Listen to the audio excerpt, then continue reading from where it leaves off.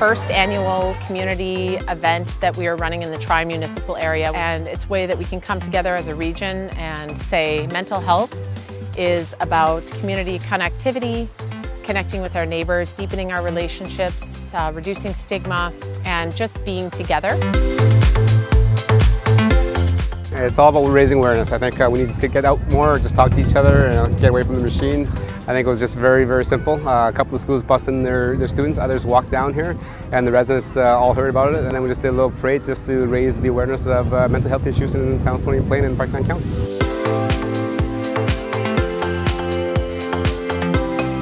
It was so cool to have all the kids out like that. The stigmas, it's time for them to leave, so I think it's good that we're starting with the little ones so that by the time they're adults, it's just like you break your leg, you've got depression, you go to the doctor, you get better.